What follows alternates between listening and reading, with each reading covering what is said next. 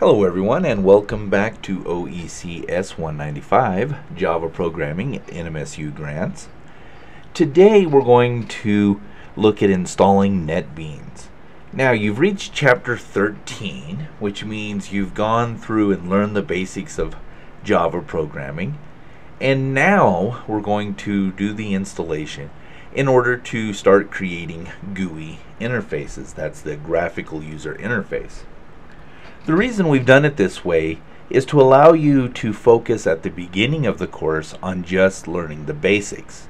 But, as all things, we must grow.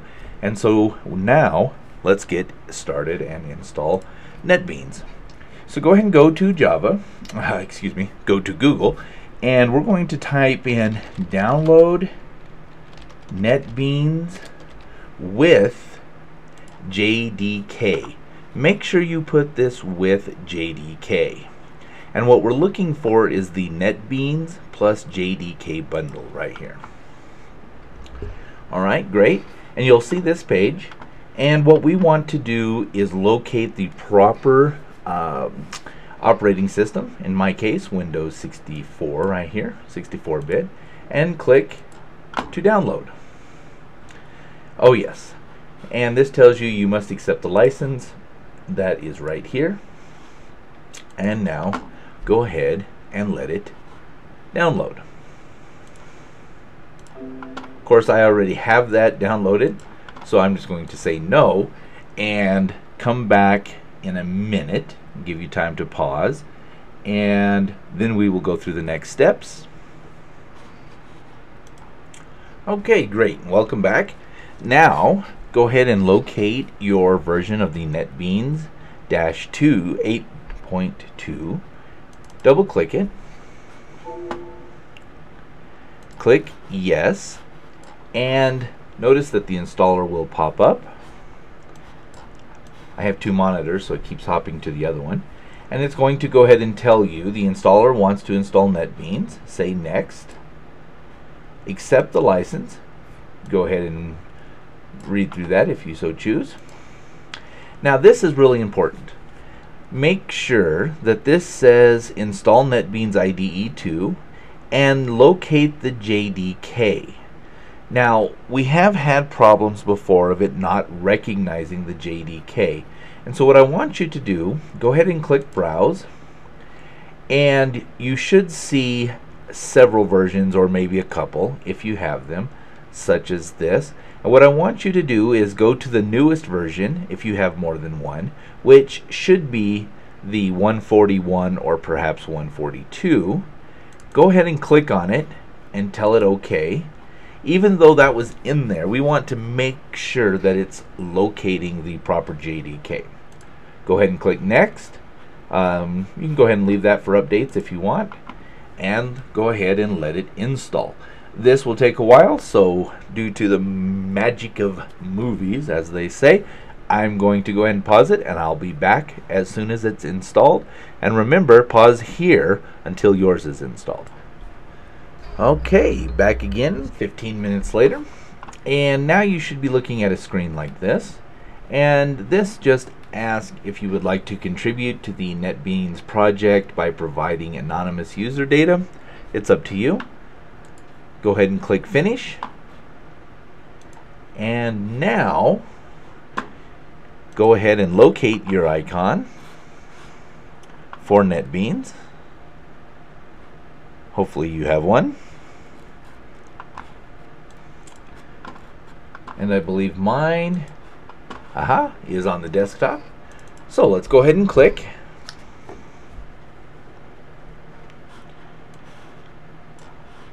And you should get a screen that looks like this. So far so good. Now notice it's building dictionary. That's fine. Go ahead and let it do that. Now the next thing we want to do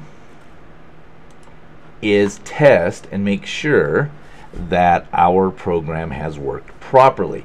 Now if you look in your file or on the page that this is in Canvas, you should have a link to download the test file. So what we're going to do, after you've downloaded that file, and make sure that you unzip it, that's required, is go to File, Open Project. We're going to go to that project,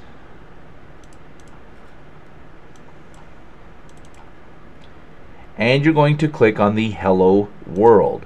Now you'll click it one time, you'll click Open, and it should open like this. Now let's look at this real quick. So here is our actual editor.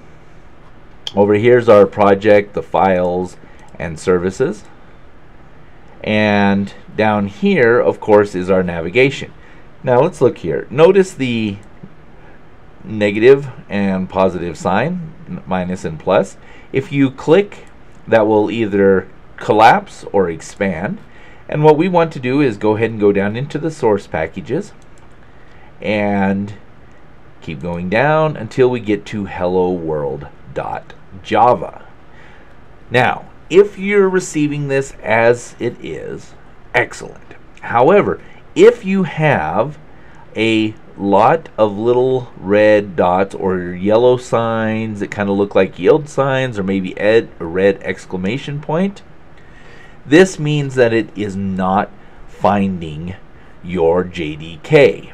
Now there will be another video posted up that shows you how to get through the step if it tells you that you're having that problem. However, if you followed the instructions, you should be okay. So, pending everything is working, you'll go ahead and click on Hello World. Notice that brings us over here.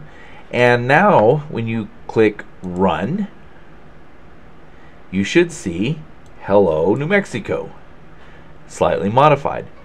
Now, let's look at the Java syntax that you've already been used to. Of course, you know this public class right here. This is required, right? Hello World, in this case, has to be the same as your name up here, hello world.java.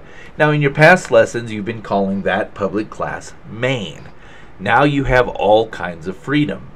So if you wanted to, let's just create a new one real quick. So what you'll do is go to New, and a new Java class. We can name this main, or let's just name it Fred for fun. Okay, we can tell it to finish. And notice we have this Fred file. Fred here. Now, if we can just move this out for now. Actually, if we went ahead and made the same program that we have over here, right, we can say, oops, public static void main string, oops, boxes, args, and then curly braces. All right, now we can go to our next line. System.out.println hello OECS195. Now notice here we have the syntax highlighting, and it tells us, uh-oh, there's a mistake. And if you look right there, it says, oop, it's expected to have a semicolon. Ah, beautiful. Now if we go run, we get hello New Mexico. Now you say, well, why is this? This is hello world. Well, the first thing we need to do is we need to run this file, and there it is, hello OECS195. When you have multiple files in the same folder here, in this default package, in the same package, and it will run the last one that you've done, even if you tell it and highlight on that one, it doesn't know. Now here's the other thing that's important. It's going with the default, and in this case the default was hello world. That was the first one. So even as I move this around, it's saying what's going on. But all you have to do is right click and then go to run file, and it will run that one. Alright, I hope that answers your questions and you're able to get set up. Remember, the entire textbook has been talking about Netbeans, so if you have questions, go ahead and flip back to the beginning of the book, chapter 1, look at instruction, And from chapter 13 on, you will be using Netbeans. All right, happy coding.